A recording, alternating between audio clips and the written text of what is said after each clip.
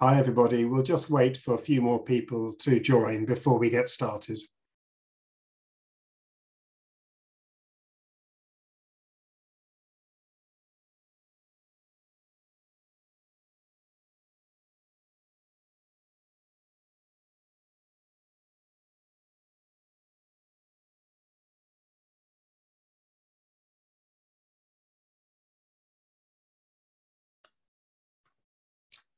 People are still joining, so I'm going to wait probably another minute or so before we get started.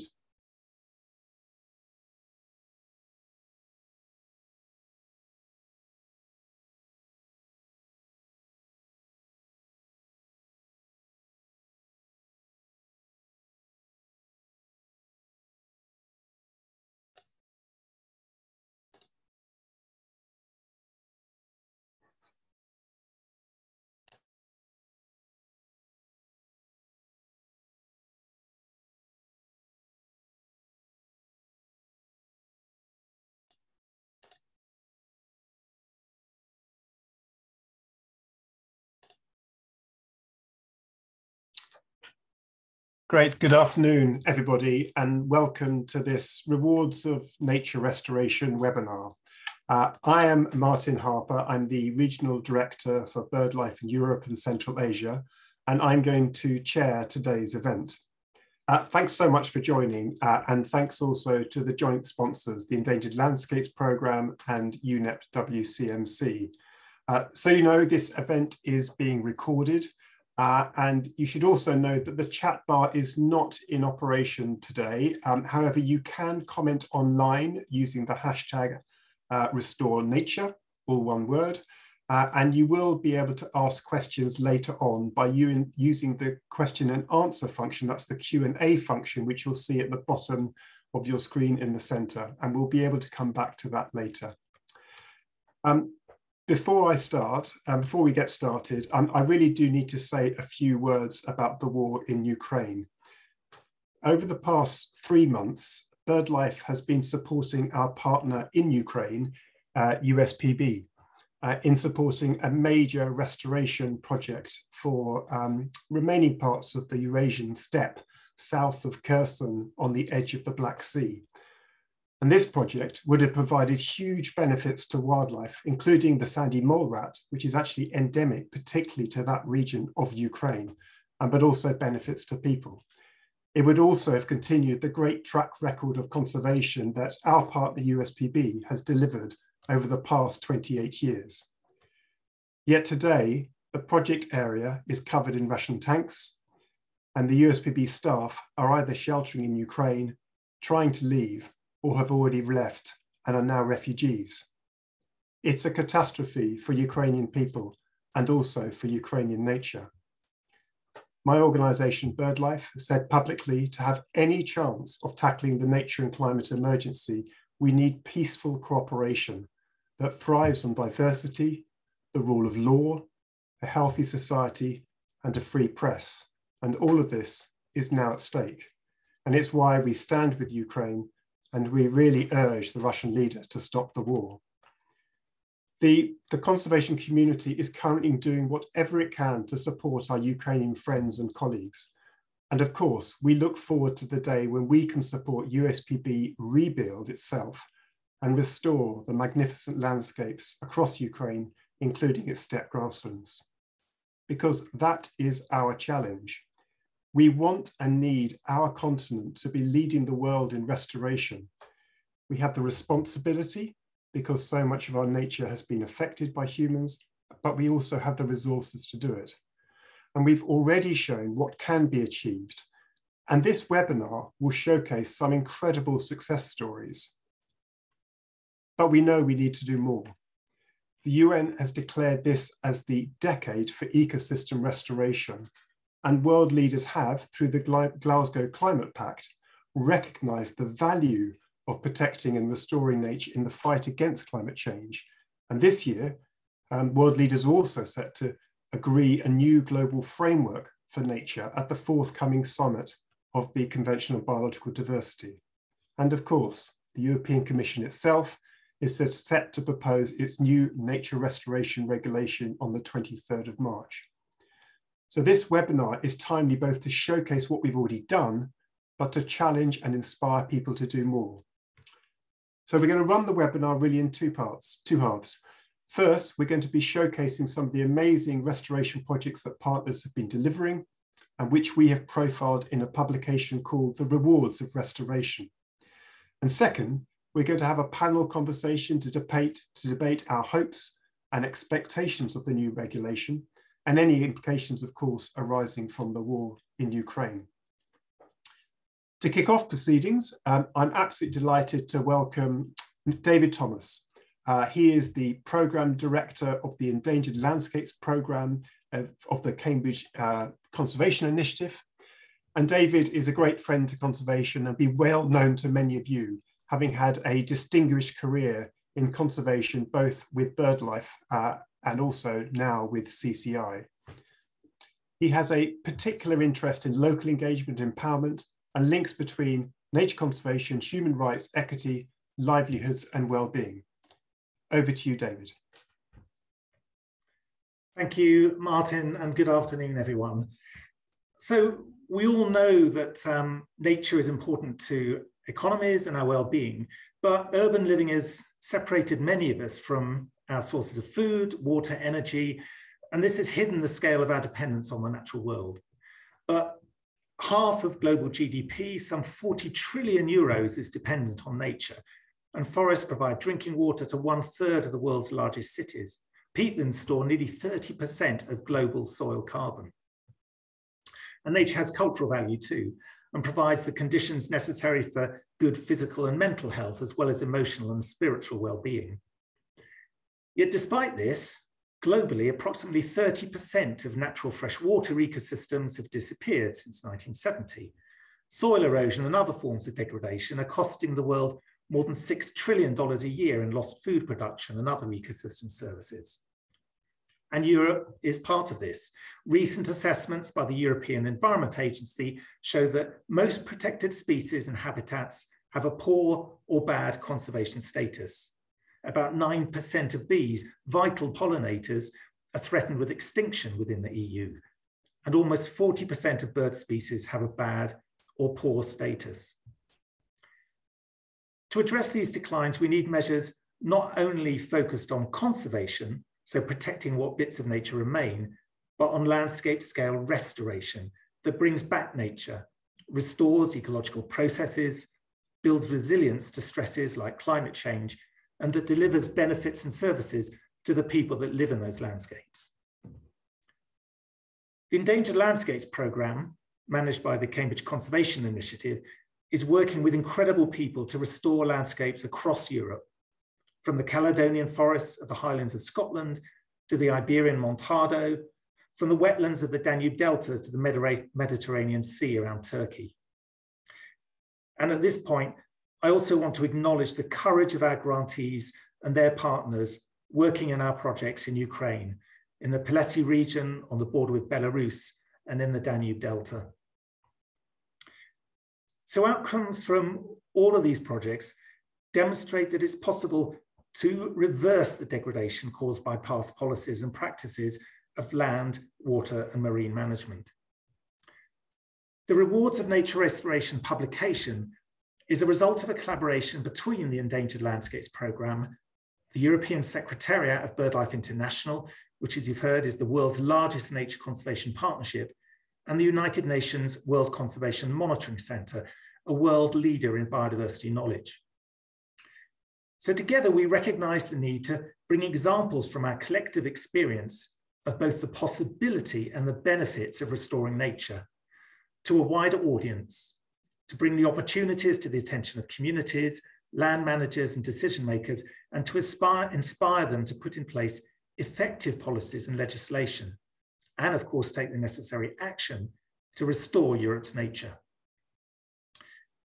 The facts and figures that I started with demonstrate that loss of habitat and wildlife from Europe is not a marginal issue. It is widespread and ongoing and affects all of us. I anticipate that the presentations you'll hear from some of the conservationists featured in the book will give you reasons for hope. But a scale up from these examples will require the right policies and legislation to be in place. So it's in this context that I welcome the EU's initiative to develop a nature restoration law and look forward to the discussion with the panel of experts, including the EU Commission, to hear how the law will be up to the task and provide an example to the world in this UN decade on ecosystem restoration. Thank you so much, David. And thanks also to the Endangered Landscapes Programme, which has been fantastically catalytic in supporting so many projects across our continent. So we're now going to turn to the rewards of restoration stories that we profiled in our book. And in a minute, I'm going to hand over to my colleague, Naima Crotty, who's going to be showing you around a virtual photo exhibition that we've created. And as David said, nature restoration is basically about restoring life. Restoring habitats provides the homes for animals and plants to flourish. And of course, this also provides life for our own species by providing those things that are essential to us: clean water, a stable climate, prevention of flooding, inspiration, and even solace, as we found, many of us found during lockdowns over the last couple of years. So we had hoped to produce a physical exhibition to profile these stories, but sadly that just wasn't possible. So instead, we've created a virtual photo exhibition for you to see what we're talking about today. So my colleague Naima is now going to share her screen and hopefully explain to you how this all works. Naima.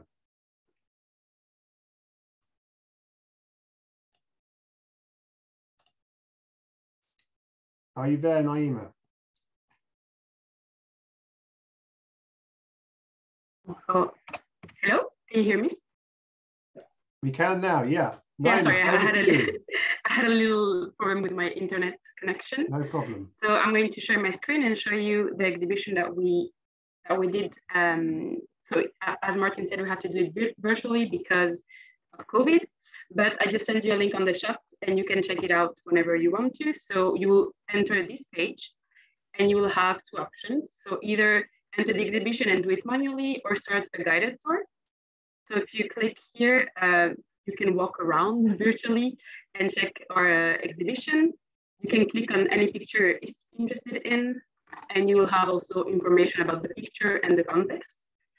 And the other option, as I said before, is to have a tour. So like that, it will automatically go from one picture to another, and you, of course, will have the option to check the information of each picture, like I did before. So this exhibition is going to be free. It's a free exhibition that you can enter with a link, and it will be available until March 2023. So I'll invite you to check it out and enjoy the beauty of nature restoration. Thank you. Naima, thank you so much. Where did you say you were going to put the link? Did you going to put it in the Q&A bar? I will put it on the chat. Ah, great. Okay, so people will be able to see it. They just won't be able to comment. Is that correct? Yes. Brilliant. Anyway, well, look, thank you so much. And it's always nice to see how our move to an online world has created innovations. And I would encourage you to spend some time looking at the stories in the exhibition whenever you have a spare moment. But anyway, we also thought it'd be useful to have two speakers who have been intimately involved in a couple of the stories that we've profiled in our book. And the first one is Katrien Wiens, and she is the coordinator of the Care Peat project at Natuurpunt, which is the BirdLife partner in Belgium. She's currently in the field at the moment, but she really wanted to share her experience with all of you. And so she has pre-recorded her presentation. And she's going to outline the success of the Care Peat project and the incredible importance of restoring peatlands, building on what David said earlier. And I think she's also at the end going to perhaps lay a little bit of a challenge for the EU nature restoration laws. So you'll watch the presentation from Katrien and then come back to me. Over to you to show the film. Good afternoon, everyone. And thank you very much to BirdLife for inviting me today, and also to take Care Peat on board of your campaign on the rewards of nature restoration. My name is Katrien Wiens, and I am the overall manager of the project Care Peat. CarePeat is an Interreg Northwest Europe funded project with the aim to restore the carbon storage capacity of peatlands. I work on behalf of the organization Natuurpunt. Natuurpunt is a nature organization that is based in Flanders, Belgium, and is responsible for the restoration and management of more than 20,000 hectares of nature reserves.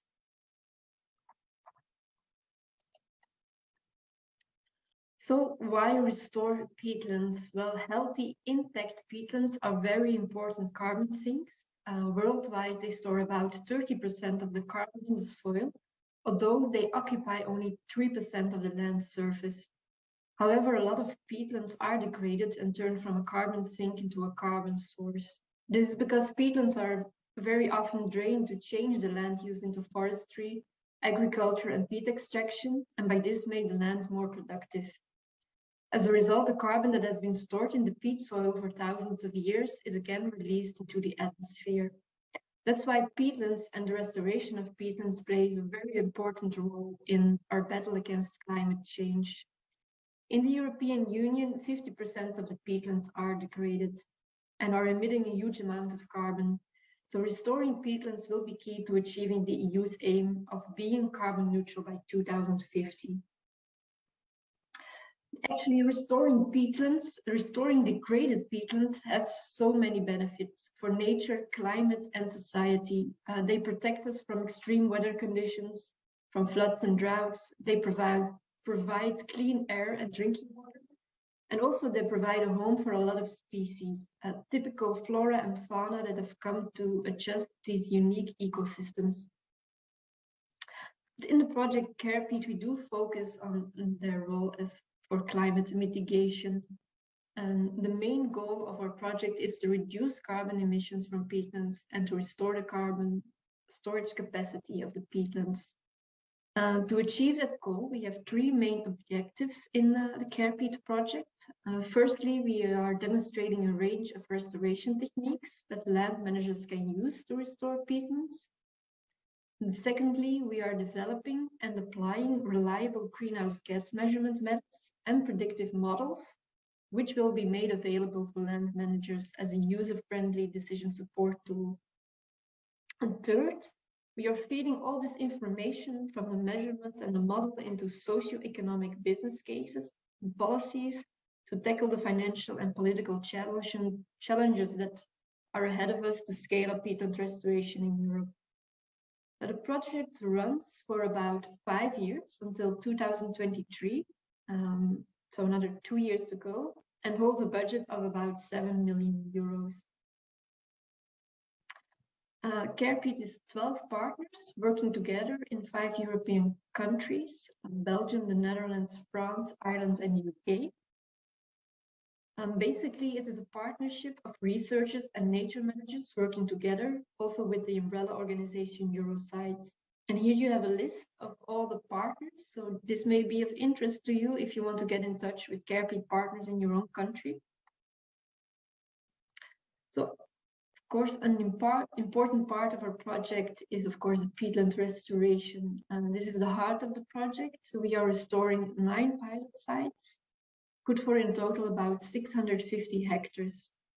We cover a wide range of peatland types, from raised bogs to poor fence, and different stages of degradation, including bare peat, so a former peat extraction site. And the sites have one thing in common, and that is that hydrology, rewetting and controlling the water table is key to the restoration of the peatlands. So if I can highlight just one site, the valley of the Zwarte Beek, or Black Creek in Belgium. This is the most intact peatland in Flanders, and it is very much suffering from drainage. It is a poor iron-rich fen drained for farming, mostly grazing, and is being restored as part of CarePeat. The pilot site exists of several peatland sites along the river Black Creek, for in total 250 hectares. And the aim is to restore the vegetation to quaking bog and transition mires. In 2020, Natuurpunt started with closing 15 kilometers of ditches, and by spring and summer the next year we could already see the first positive results, as you can see in the pictures below. We could even welcome the first successful breeding pair of common crane for Belgium at the Valley of the Zwarte Beek, and this is an absolute highlight of our work there. So with the work we do in Carepeat, we also want to aim up, we also aim to scale up peatland restoration in Europe. Therefore, we work on identifying socioeconomic business cases. Models that we are exploring are carbon credits and carbon farming. And we are also raising political awareness and proposing new strategies to protect and restore peatlands to policymakers, as well on national as European level. And our partner Euroside is taking all this knowledge and expertise and is setting up both European and national platforms to secure the long-term benefits of the project. And of course, a strong European restoration law will be an important tool for scaling up peatlands restoration. It can really strengthen the acknowledgement of peatlands in their importance for biodiversity and climate by European governments and provide the necessary funding to realize our goal of restoring the degraded peatlands of Europe. So that's it for me. I kindly invite you to follow our project through our social media or to sign up for our newsletter. In the next few weeks, we will be releasing several videos about our pilot sites. And as a teaser, I would like to share with you the first footage.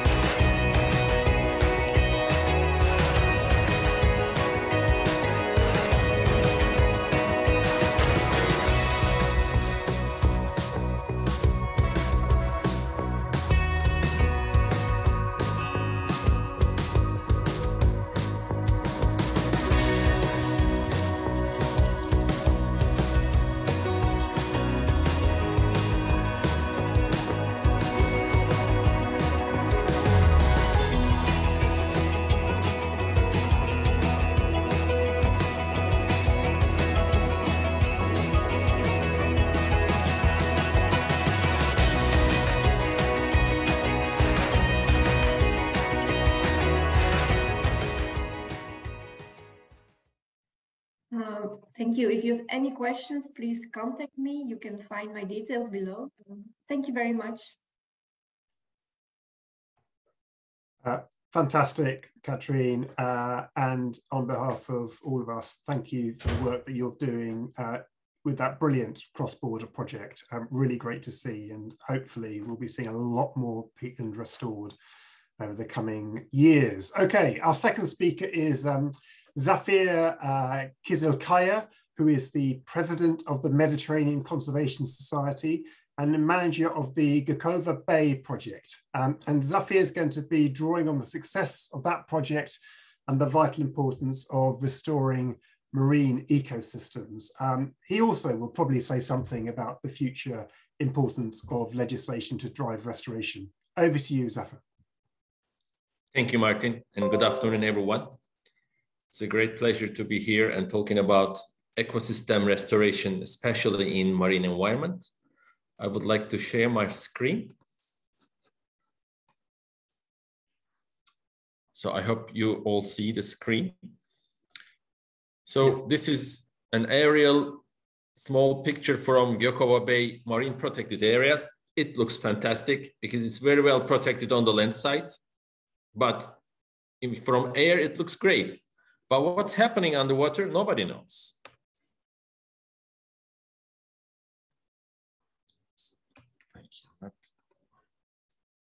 All right, so here is the map of the Gokova Bay. It's southwest corner of Turkey, and it's quite sizable, marine protected areas, almost 1,100 square kilometers, and 827 square kilometers of marine part. So why it is so important? Because it's the refuge for endangered species, mainly for Mediterranean monk seals, sandbar sharks, Mediterranean grouper, Mediterranean cup corals, and many other species. And we have, in the human side, we have over 100 fisher women. They are professional fishers, going out to sea almost 300 days in a year, and they totally depended on fishing, small-scale fishing in the area. So what happened? In 2008, the fisheries totally collapsed. All the small-scale fishers, and especially women, they lost more than 65% their income, and they become really, desperate and in a panic because of this all illegal fishing activities, overfishing by trawlers, and invasive species. This picture is a shot from small-scale fishers, and from this net, 272 fish came out. Only one Mediterranean fish was. So the rest are all invasives, and many of them are not consumable. Even if it's consumable, nobody wants to eat them because nobody knows them. So this is such a big problem. And I was the part of the scientific team in 2008. We did a lot of research in all the marine protected areas and non-protected areas of the northern Mediterranean coastlines. And fish biomass by itself is the sign of health in any reef in the world as a gram per square meter. So look at all those MPAs in the Mediterranean. The black stars are well-enforced no-take reserves. And the red stars are other MPAs, but without any enforcement. And Gökova Bay, look at the rightest part of the graph is only 4 grams per square meter, the least fish in the entire Mediterranean. And the important part in this graph, I would like to emphasize the blue color that represents the apex predators, the big fishes within the MPA. As the MPA gets mature, this blue color, the percentage of big fishes within the fish biomass increases. So in Gökova Bay, we didn't have any fish and we didn't almost any big fishes at all. And they're all covered with lost fishing gears, including long lines. So as a solution, 2010, we convinced the local community, government, and all the other related stakeholders establishing fully protected areas, like no fishing allowed at all in these red zones. These are all wetland, connected areas. There are a lot of nursery and spawning grounds. And another thing we achieved is the largest prohibited for trawling and purseinin area in European Union and non-European Union. Now it is much larger. We extended this almost to here, 300 square kilometers of area, which is called highly protected. So what's happened next? You can see this lost fishing long lines, no fish, no marine life. We cleaned them all. It was quite tedious and it was quite expensive. And just 7 years later, exactly the same corner, exactly the same picture, same view, sponge colonies grow back. Endangered species came back. So, but the crucial part of this ecosystem restoration in marine environment, enforcement. We build up an enforcement system, local marine rangers who are ex-fishers. Now they became rangers in the area. They know all the illegal fishing sources and people or activities, and they became our main enforcement team. And we had so many dangerous situations in the last 10 years, but finally we set it up. And now we have been monitoring the area, and look at this one of no fishing zones. Our fish biomass right now, even more than 100 grams per square meter. So that means in 10 years with good enforcement, and look at the blue colors, all those apex predators, big fishes are making up the fish biomass. So that means in 10 years of well-enforced, well-surveillance, well-monitored areas are coming back. This is one of our underwater monitoring cameras. These are sandbar sharks coming for breeding. And in the last 10 years, their sightings increased more than 500%.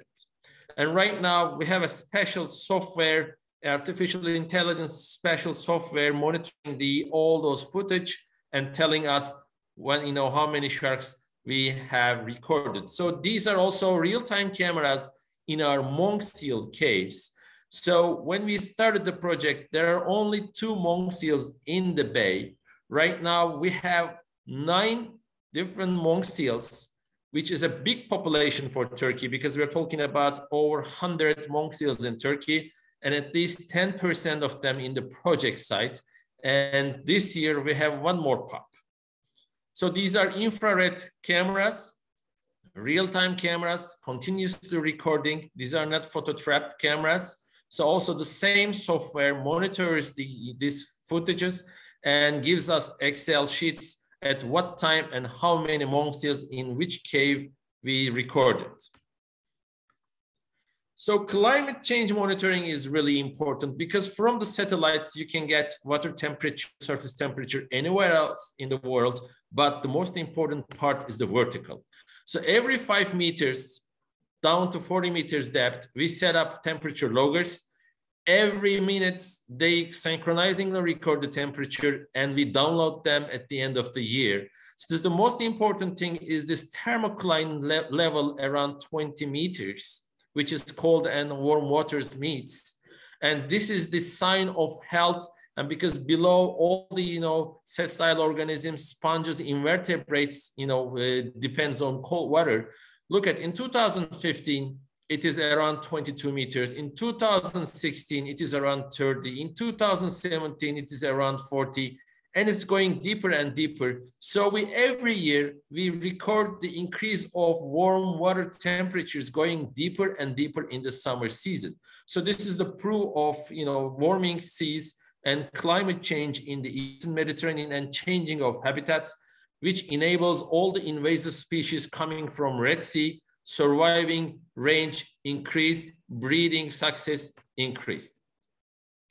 So after all those enforcements, after all those fish biomass and monitoring, socioeconomic monitoring, the fishery cooperatives have been recording, told us that there's more than 400% increase in small scale fisheries income in Gökova Bay. And the more important part is the size of the fishes. Before the fishes are only 10 to 15 centimeters. Right now we have, 3-4 kilograms of mature adult fishes all around. So look at, this is a fisherwoman with her son coming from fishing. This is such a great catch for them. And this was just a dream before 10 years ago. And when we take a look at the graph, this number is showing amount of income per boat per month. So since 2013, there's a steady increase on the income. And last year's slowing down is just because of COVID related. This 2 months, January and February is quite good. We are around 15,000 Turkish liras per boat. So that means the positive recovery of the ecosystem for fishers, small scale fishers are still going up. So this is the picture you saw with all those long lines and no habitat. But look at it right now. This is one of our monitoring cameras. So we have so many fish, including big predators. We even recorded 300 kilograms of bluefin tuna. This is the first record for Mediterranean MPAs that bluefin tuna is foraging within the MPA. So this is the picture I show you, that fishing, landing of the small scale fishers with 272 fish at that day. So we gave fishers forms. They have been recording the everyday's catch of invasives in over a year, because we need those data, whether the stock is increasing or decreasing for each different species. Take a look at this lionfish catch just for a day is 25 kilograms of lionfish among all of them. So we decided to promote those eatable fishes to the restaurants. Luckily, famous chefs of the countries supported us. Right now, we are working with 64 fine dining restaurants. All the chefs have different, recipes for all those invasives. And just last year, we sold 2.2 tons of invasive species to consumer markets, mainly fine dining restaurants. And right now, over 500 kilometers of coastline, we are buying entire invasive species catch from the small scale fishers. And we are just selling them to the restaurants. And depending on the stock we will have at the end of this summer, we will start delivering fish to cold chain, big markets. So the question is, what is going to happen in the next 10 years? So Mediterranean MPAs right now covers only 6%. Turkish MPA 7%. Turkish MPA is 6% on the paper. Mediterranean no fishing zones, fully protected areas, 0.04%, and Turkish no fishing zones is only 0.07%.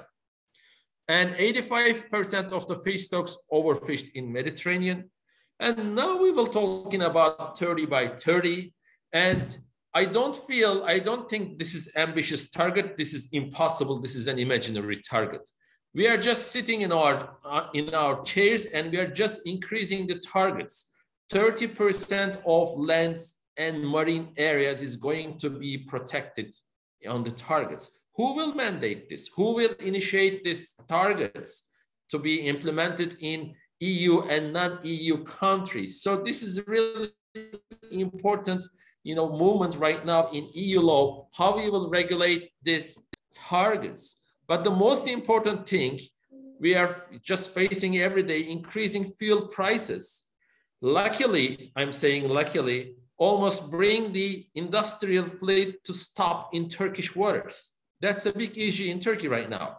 But you probably know annually $35 billion are going as a subsidy to world fisheries, and major share is coming from EU. Just stopping subsidizing fisheries will really enable us to reach these targets, because subsidies to the fisheries will be the main obstacle for any kind of marine ecosystem restoration. Because we stop industrial fishing in Gökova Bay. I just witnessed one purseiner caught 22 tons of fish in Gökova. This is more than 5 years of fish that 6 fishery cooperatives could make it in more than 6 years.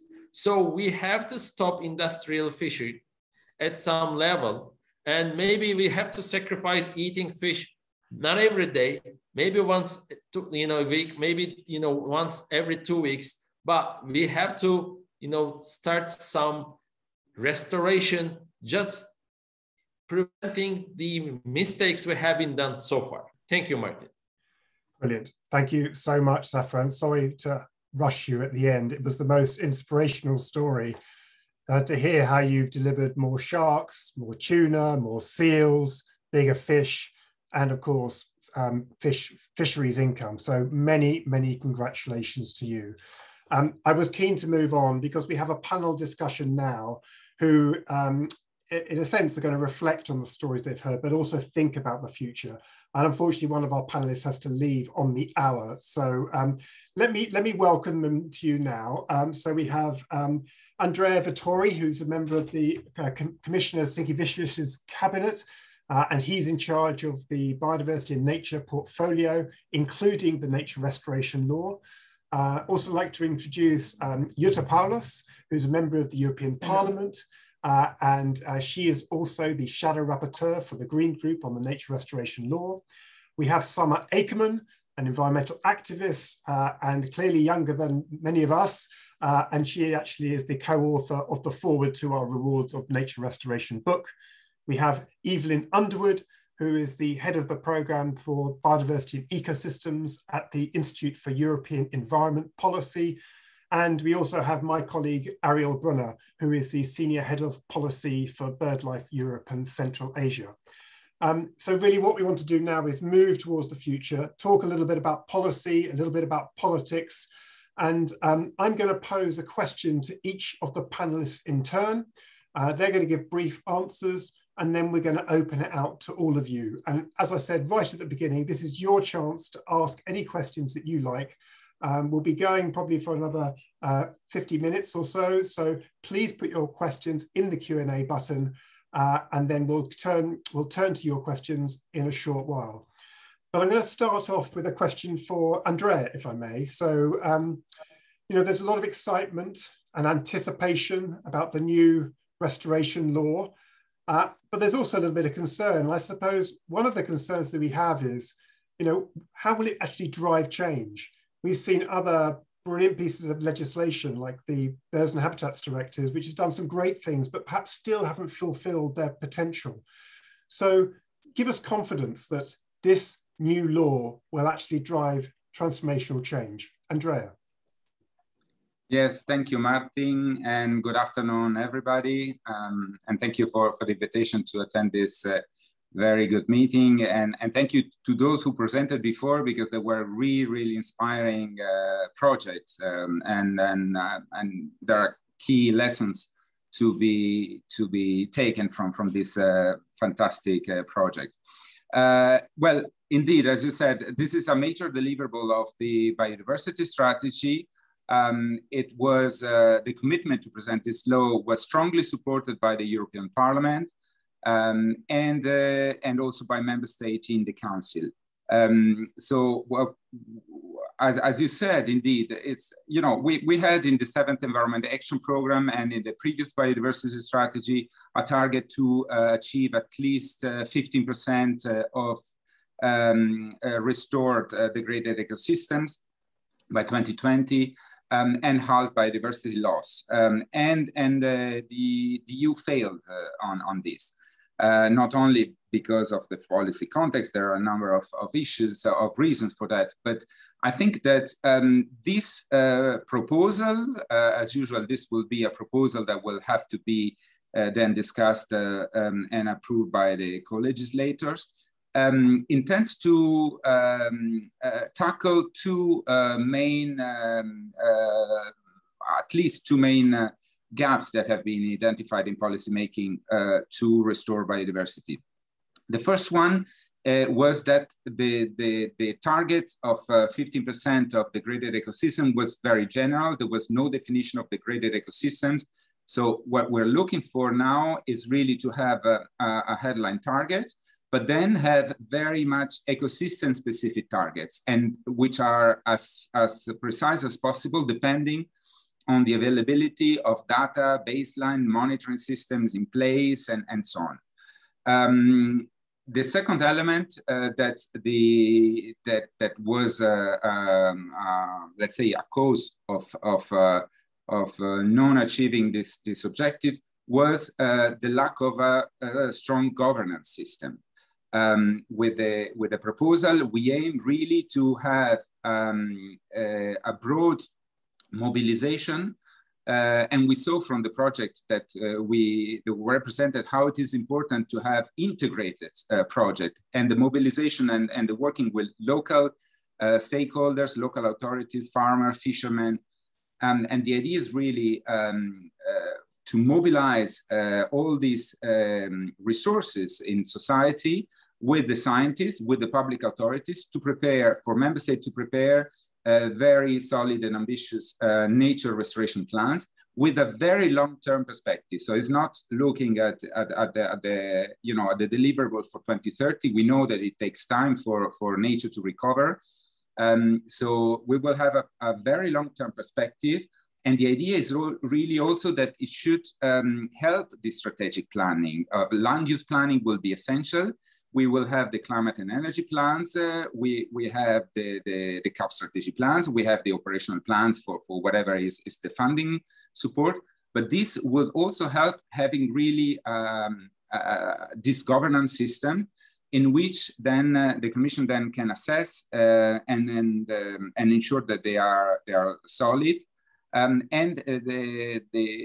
their preparation will help civil society, experts, scientists to get involved for that. And that's also very, very important for the achievement of long-term results. So this is a little bit what we're working on, what Commissioner Sikevicius is very, very keen on, and this is one of his major deliverables, and is very, very keen on this. Brilliant. Thank you, Andrea.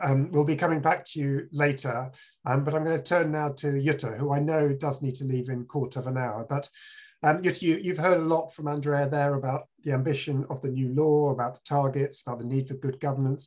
I wonder if you could offer your perspective on what you've heard and perhaps say a little bit about what you think needs to be the political strategy really to try and get the most ambitious law that we need. Thank you very much, Martin. And thank you, Andrea, for sharing with us what the Commission is thinking about. Of course, there has been a leak round already, as we all know.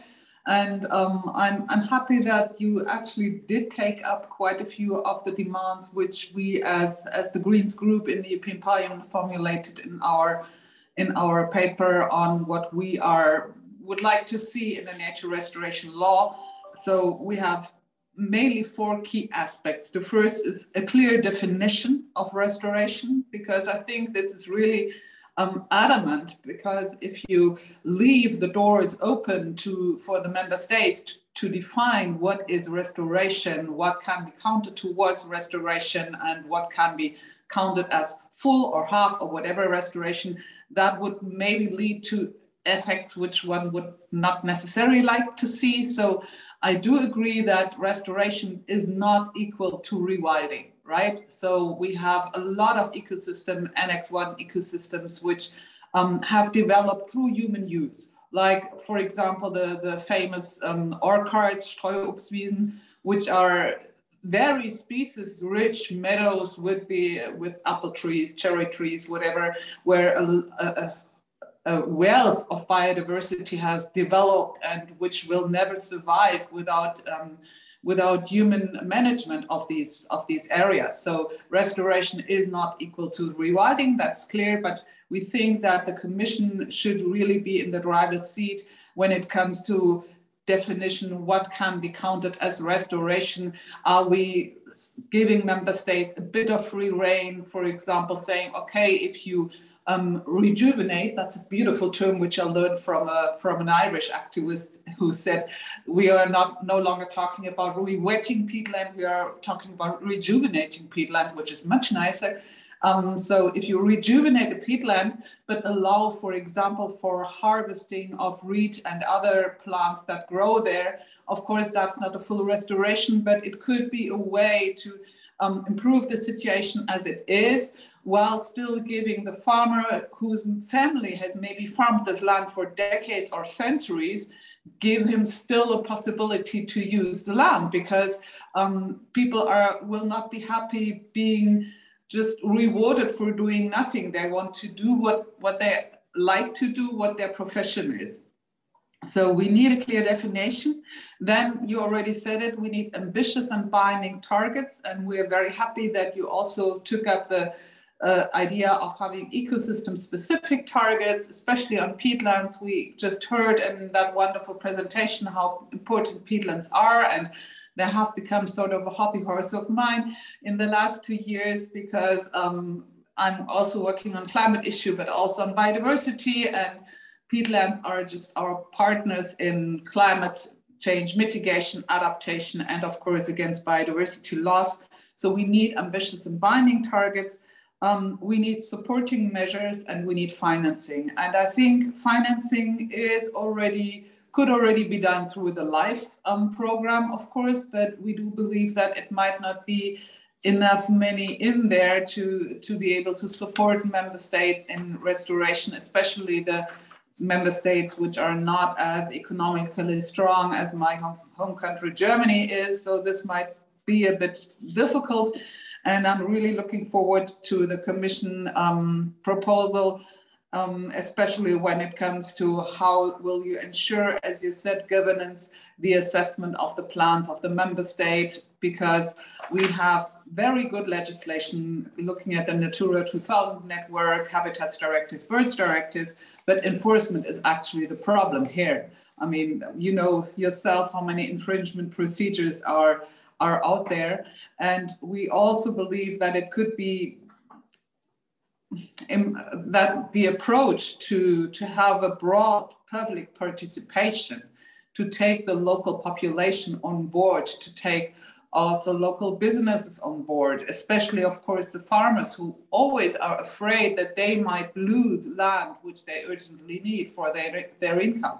So I think the participation, go there first, talk to people first, and then decide which measures could be done appropriately and how could they be funded. That, of course, is key to the success of this law, the actual implementation of on the ground. Thanks a lot. Brilliant, thanks Jutta. And just to repeat what Zafir said earlier, really, enforcement, enforcement, enforcement. It's obviously a really key element to any regulation. Jutta, if you have to run three, thank you so much, but I will just, we'll keep the conversation going. I'm going to turn now to Summer. I have 5 minutes. Oh, I have 5 minutes, okay. I'm going to just turn to Summer now. So, Summer, you are, your generation is inheriting, I suppose, the planetary challenge that we're creating, and just really any reflection that you have about your hopes and fears about the new law. Over to you, Summer.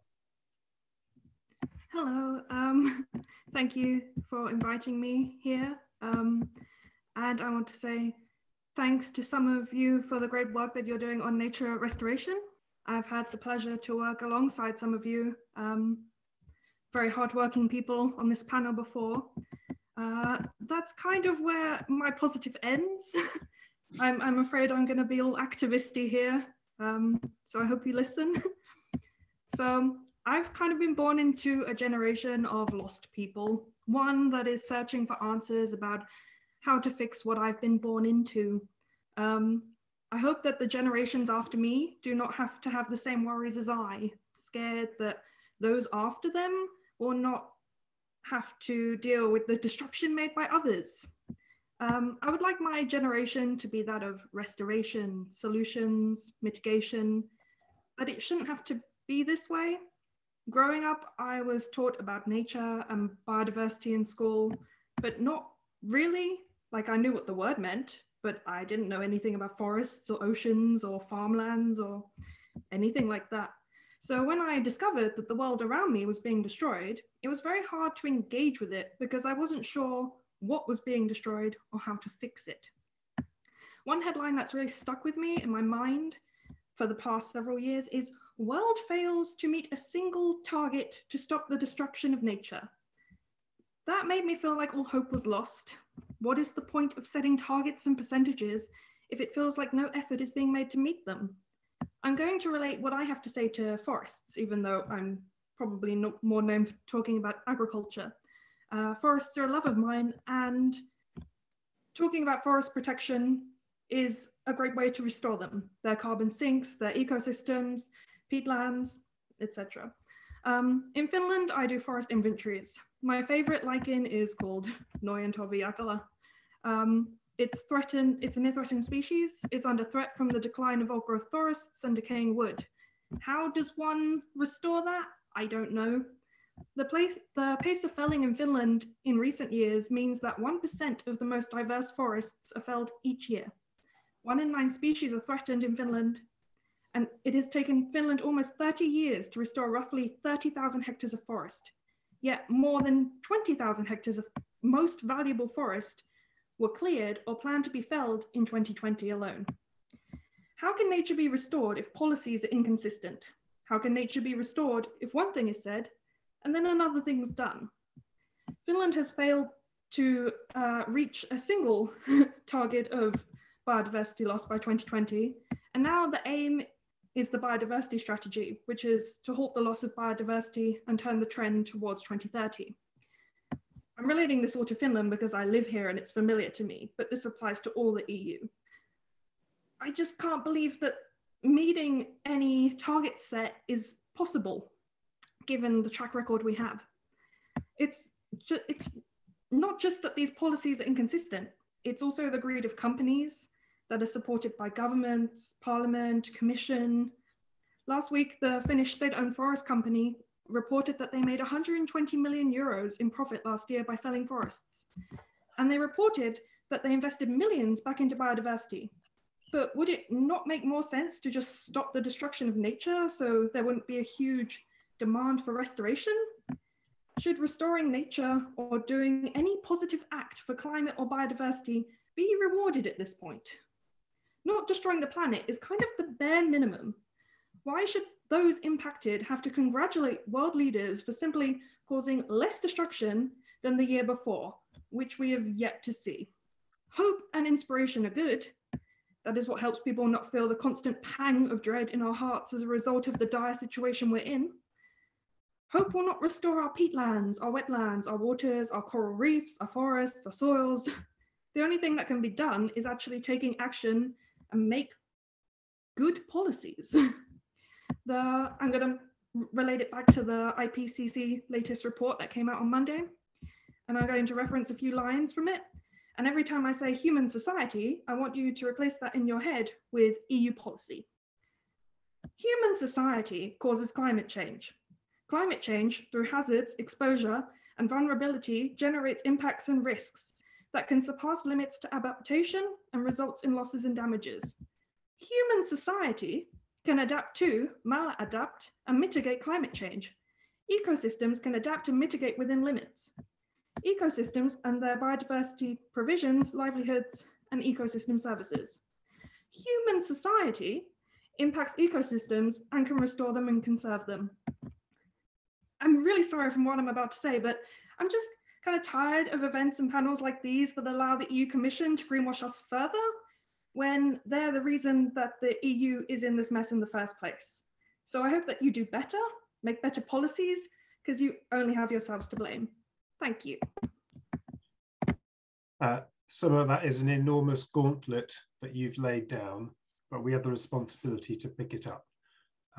Thank you for being direct and clear as always. Evelyn, Summer was talking about the latest report in the IPCC about the value of nature as well. And I know you've done a specific bit of work looking at, I suppose, the carbon benefits of restoring sites, habitats protected under the EU directives. Could you just say, perhaps quite specifically, how you think the restoration law can deliver for climate, both in terms of mitigation, but any reflections on adaptation as well? So in a sense, to basically try to articulate the prize and why it's worth it.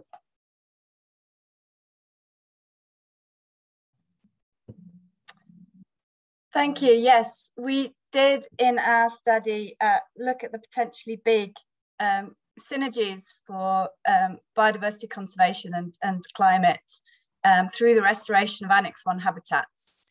So I'll point out some key messages, but I would actually like to also take the opportunity to point out a few limitations of what we did, because there has been some misunderstanding.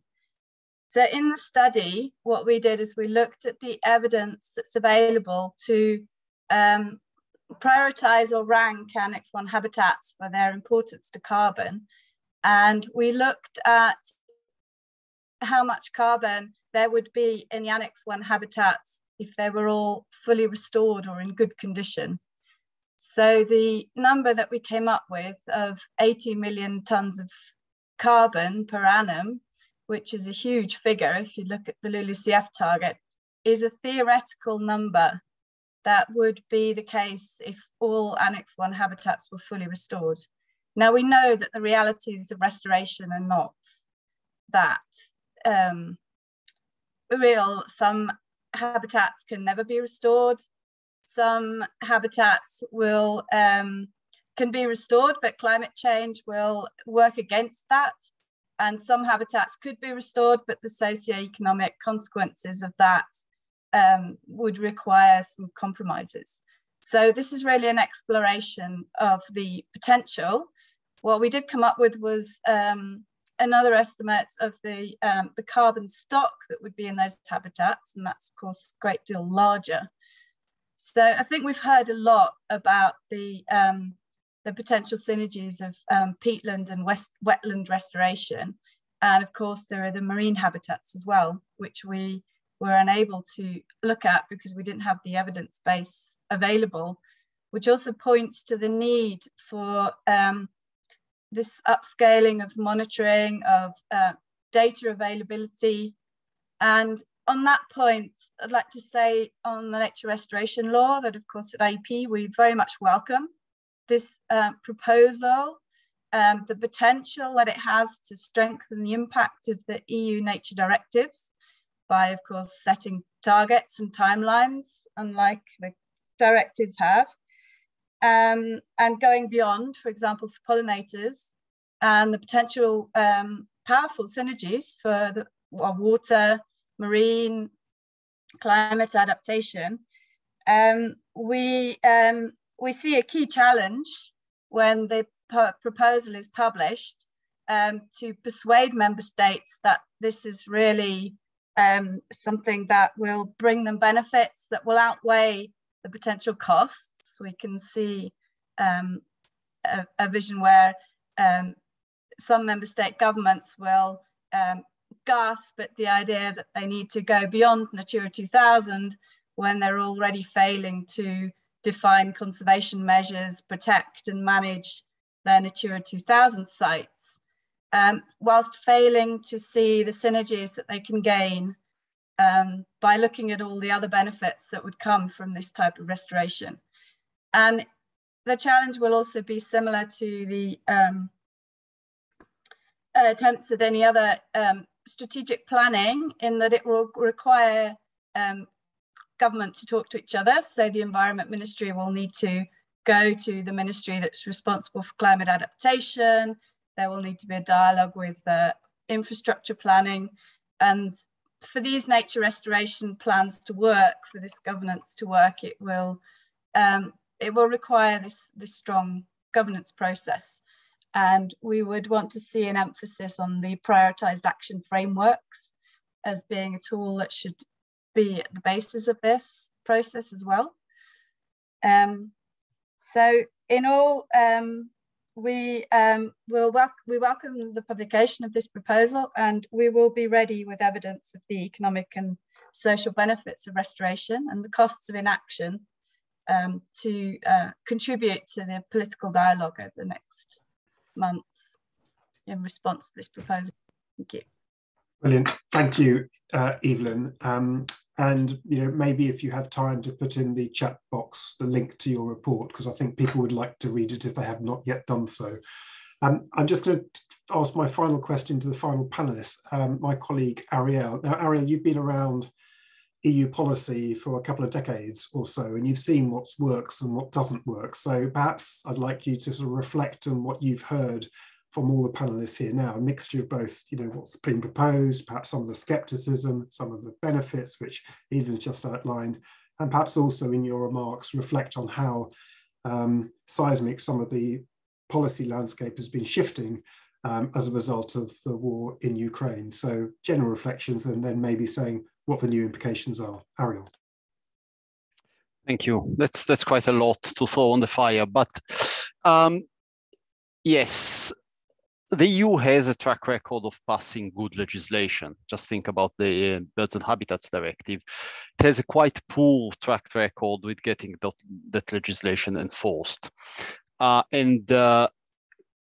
Legislation gets eventually enforced, but until now, it tends to take anything between 20 and 40 years. And the problem is that we don't have that time anymore. So I think that the big challenge for the restoration law is, can it be a law that actually gets enforced and leads to real restoration on the ground now, not when it's too late.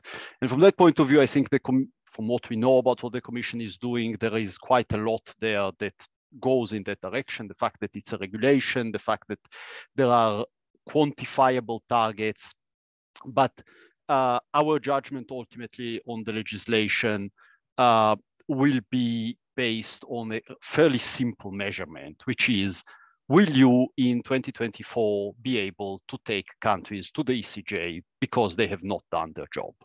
If the answer is yes, it's a good law. If the answer is no, it's a pointless law. It's a bit brutal, and of course we hope that all countries will embrace and do what they, but the experience is what it is.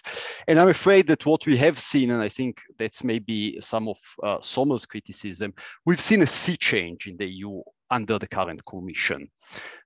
We have moved really, we turned a corner from a state of denial, where we've spent a lot of time saying the problems are not there, the economy comes first, and so on, to actually saying, yes, the problems are there and we need to solve it, but I'm afraid that we've entered mainly an era of greenwashing.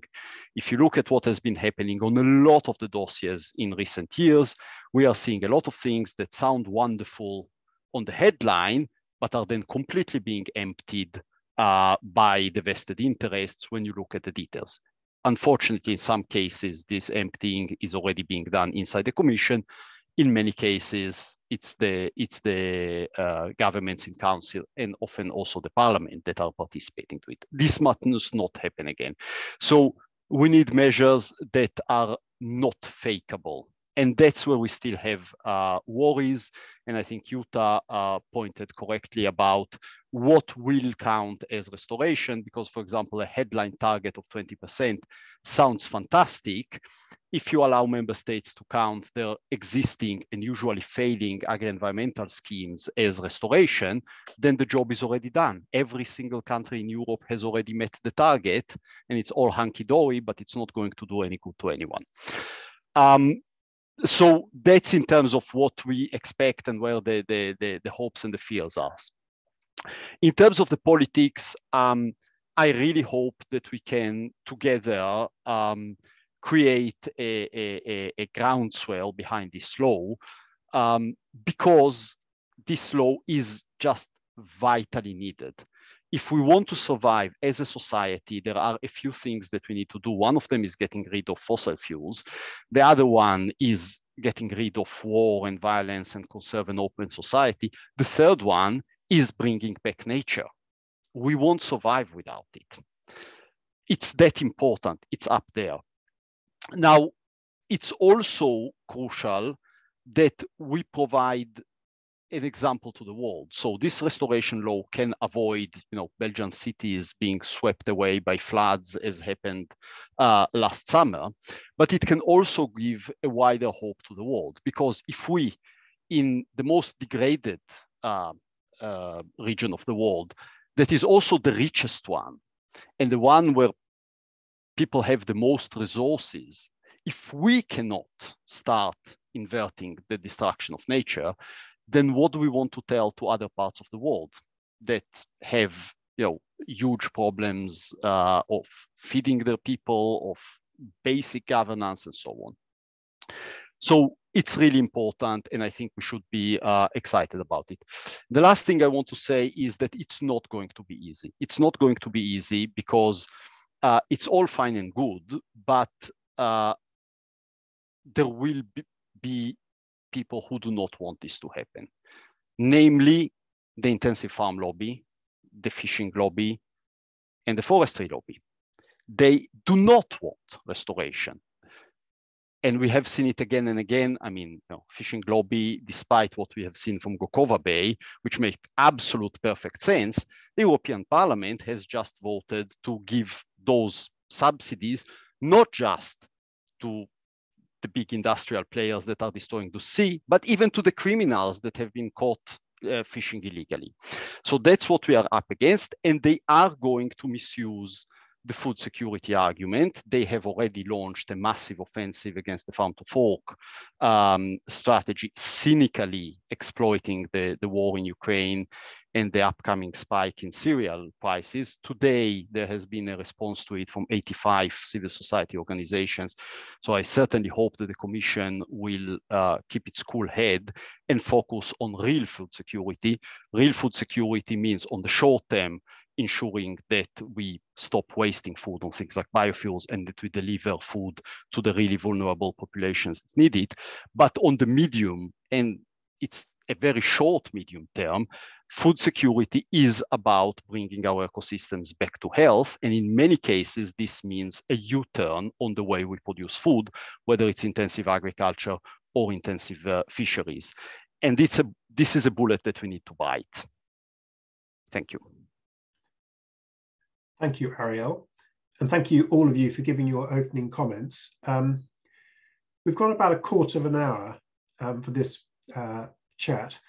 And there's been some questions coming through.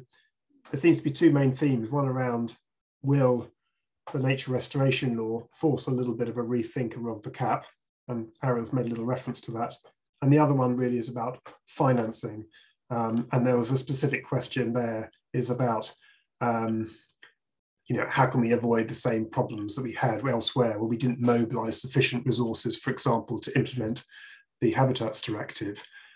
So how can we attract additional money? So, but I think just out of politeness, really, Andrea, really a chance for you to offer any reflections on what you've heard in general, and then perhaps either to address either the cap issue or indeed the financing issue. Andrea, and then if time permits, we'll go elsewhere. Yeah, thank you, Martin. Very, very briefly, and indeed, I think that Summer pointed out clearly that the issue of policy coherence is really the crucial one and the most difficult to tackle, frankly. I think Ariel recognized that the effort of this current Commission with the Green Deal was precisely that one, to try to put as much as possible policy coherence, which is the only way to achieve synergies, address trade-offs, and have effectiveness of action. And clearly, there's a long way to go still, but I think it's a very relevant step in the right direction. Another key element is enforcement and working with landowners. I think Mrs. Paulos mentioned this. In fact, most of the land in the EU is privately owned. The forest, the majority of forests are privately owned. Farmers, most of the farmers own their land. So we need to work with them because it's a private property. So we need to engage them. And I think that this project showed how this is possible, how it is possible to involve them, and so on. And the same goes for, I saw in the question on for industrial sector. And for that, we need to work with local authorities. The local authorities who take decision on land use planning, land use changes, and give permits. So again, this idea of having these plans for the long term will help to bring everybody around the table. On the funding, well, on the cap is very easy. The current cap will start in January next year, the new cap.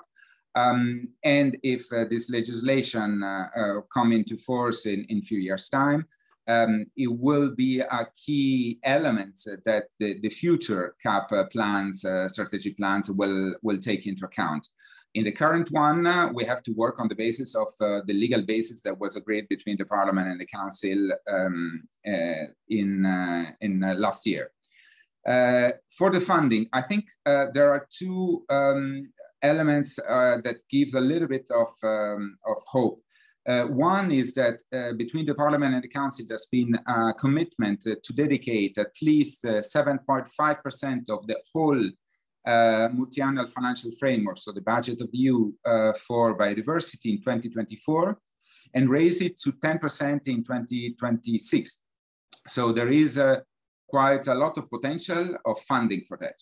The second element that makes me a little bit optimistic is that our intention is to ask a member state in the national restoration plans to indicate how they are going to fund all these measures. So it's not only commitment out of the blue, they will have also to plan the appropriate funding for this. So this will entail a discussion within each government on the funding available, on the resources, private and public funding.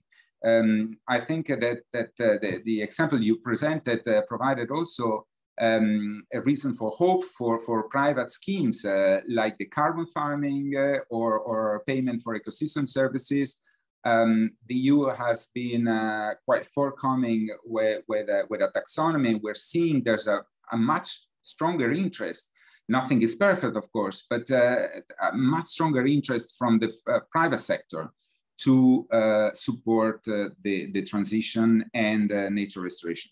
So I think that on these elements, at least there are the conditions to make this law success. But we need the participation of everybody. It will not be, I always say that the EU provides the framework, but the action takes place on the ground as we saw it. Thank you. Yeah, thanks, Andrea. That's really, really key. Summer, I'm going to put you on the spot there. I mean, Andrea rightly described the relationship between the CAP process and the nature restoration law. Essentially, there's obviously a lag in the system. So, you know, the next CAP potentially influenced by the nature restoration law. I mean, I know you have particularly strong views about agriculture, quite rightly so. I just wonder if you've got any follow-up questions about how you would like to see policy evolve. That's a good question, actually. Thank you. So I would like to point back to the assessment that BirdLife made, actually, with EEB, I think, about the National CAP strategic plans. And the assessment scored 18 out of 23 strategic plans as either poor or very poor across the explored dimensions of nature, protection of grasslands, peatlands, wetlands, money for biodiversity protection, climate action, harmful subsidies, and the involvement of NGOs. I'm imagining that the time the last CAP was around, similar events like this were had, where the Commission could say, we're doing our best. We're going to implement great policies about nature protection and restoration. So I'm going to ask, what is different this time? How can we know that it's not just the repeat of last time where we see poor results again? Evelyn or Ariel, do you want to pick up any of the themes that's come through? Is that Evelyn's hand up? Do you want to come up, Evelyn? Evelyn, did you want to come in? Thank you. I see that the main elements of hope in this proposal are the legally binding reporting, indicators, and monitoring commitments. But that will require a huge effort, because even with the nature directives, there's a certain consensus on what it means to report favourable conservation status, but that was a result of quite a long dialogue. So, so there we would really welcome the efforts that will need to be put into this, and particularly, for example, getting solid indicators and monitoring of soil status, the rollout of the EU pollinator monitoring scheme. These are things that member states will then need to report on, and that they can be measured on. We also would welcome references to the existing biodiversity indicators that we have at the EU level. So we have the Farmland Bird Index, we have Grassland Butterflies Index, we have rollout of, like I said, the butterfly and pollinator monitoring schemes, and various other possibilities. So that's where I see a lot of the advances coming. Over to Ariel. Yes, indeed. I mean, whether this law will be more enforceable or faster enforceable than previous one hangs on the clarity and the watertightness of both the targets and the governance, including things like, for example, the references to access to justice, because a good law is not just one where the Commission can take countries to court if it has the time and the manpower and so on, but one where we can directly go to national court and challenge authorities when they are violating their own legislation. But I want to touch on three things that have been mentioned. So one is the incentives to landowners. I think we all agree on it. The problem is that at the moment we are giving the wrong incentives. The money is there. I mean, farmers are a heavily subsidized sector. It's that we are subsidizing the wrong farmers to do the wrong things. Fisheries are bathing in subsidies. The problem is that they are not going to roll out things like Gokova Bay. They are going out to renew and buy even bigger and more modern boats that can scoop up the life out of the sea and drive into misery the small fishermen. So the problem is not one per se of lack of resources, is how do we shift those resources? And on that, we know the sad story of the CAP, we know the sad story of the EMFF and so on and so forth, and we are still not doing it there. But a couple of things I would want to throw back to Andrea, because we have the Commission here, although I think that, again, the big problem at the moment is the member states and the parliament, and that's where we will try to mobilize people, and I hope that Sommers and others will help us mobilize people. One is on the ring fencing. It is true that we are supposed to spend 7.5% and then 10% for biodiversity, but this is only good if you measure it honestly. Now, the Commission has a dreadful track record of cooking the books on climate tracking and on biodiversity tracking. Not just I say it, the European Court of Auditors says it. When the European Court of Auditors looked at climate spending, they couldn't find almost any of that climate spending that was actually doing something good for the climate. The Commission is now working on a new tracking methodology that needs to be honest, because if we are counting irrigation expansion and subsidies for pig farms as biodiversity spending, we can spend 10% of the budget, we can spend 100% of the budget, things will only go worse. And the other thing is, you've mentioned the taxonomy. This is a little bit of a provocation. The taxonomy was supposed to be an anti-greenwashing tool where the Commission would put a science-based system so that private investors can know what is good for the planet. You know what happened with it. The Commission has already declared that pretty much any logging, including that logging that destroys the forests that Sommers was complaining about, it will all be now considered as a significant contribution to climate change and doing no significant harm to biodiversity, which is shameful and fake. Then, very, very recently, we lost the argument inside the Commission, probably you also lost the argument, about the Commission telling the private sector that building new pipelines of gas to Russia was a good thing for the climate. Again, good for the climate and doing no harm to biodiversity. Maybe now people will rethink the wisdom of that. So the Commission has already made itself complicit to greenwashing and to misleading publicity vis-a-vis the sustainable investment community. Now we'll see what will come with the next big batch of criteria, including the criteria on biodiversity. Now I'm sitting on a Commission expert group, so I cannot say anything about the monkey business that is happening within the group, but I am certainly imploring the Commission not to do the same things again, because at the moment, we are allowing people to destroy nature, we are subsidizing people to destroy nature, and now we are even labeling the destruction of nature as nature restoration. And that doesn't take us anywhere nice. Thanks. Andrea, inevitably with these sort of panels, it is you, the European Commission rep, who's going to be in the firing line for these things.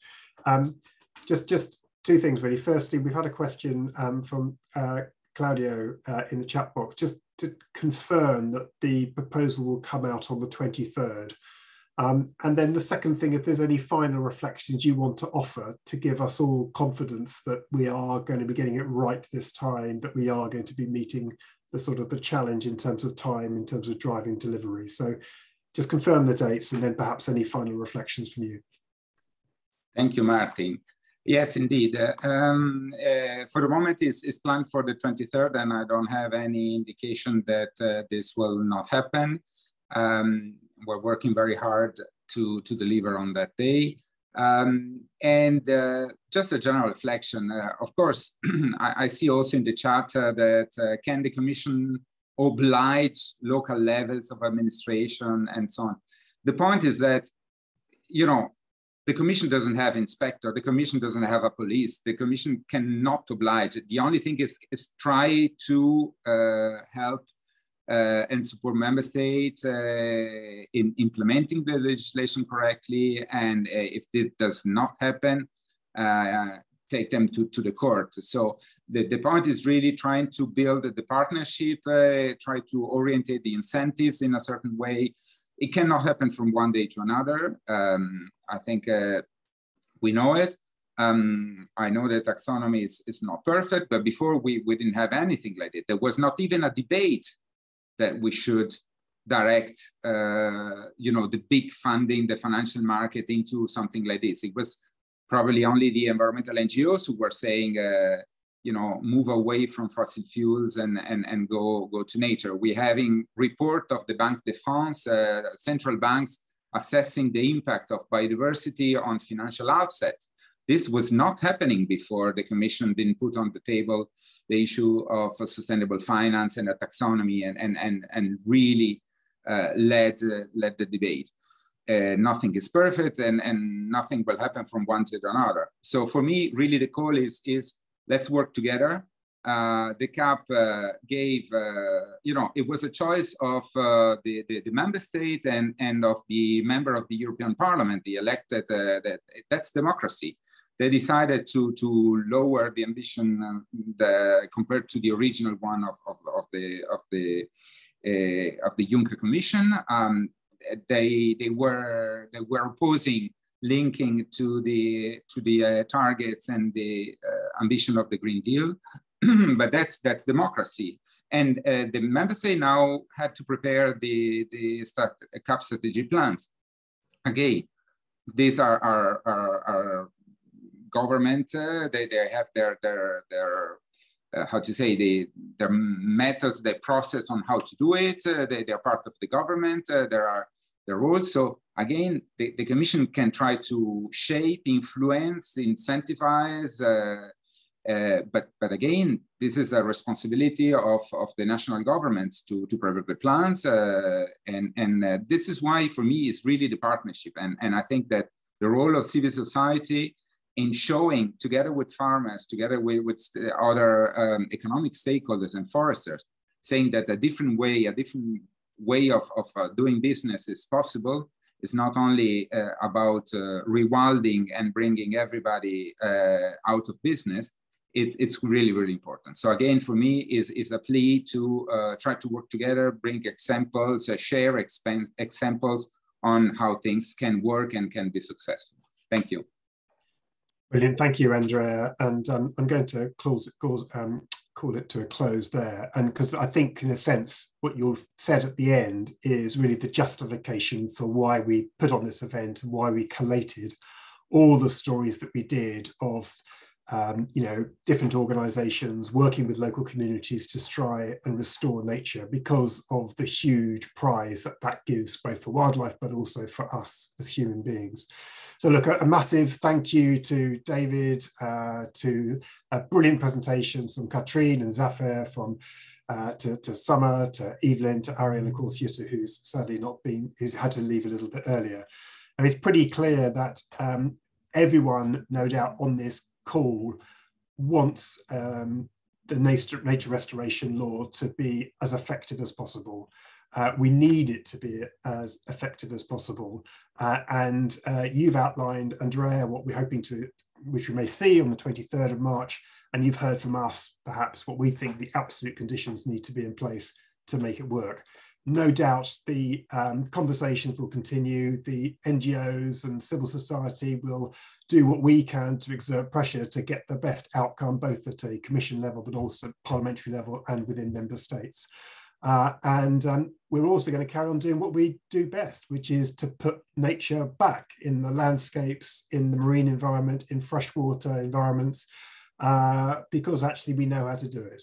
And I think that should give us all confidence, and hopefully even you, Summer, some hope that we can make things better over the next few years. And if you ever need a dose of optimism, then go back to the exhibition to have a little look around. You've seen the link in the chat box. Please do let us know if you'd like to see a hard copy of the book.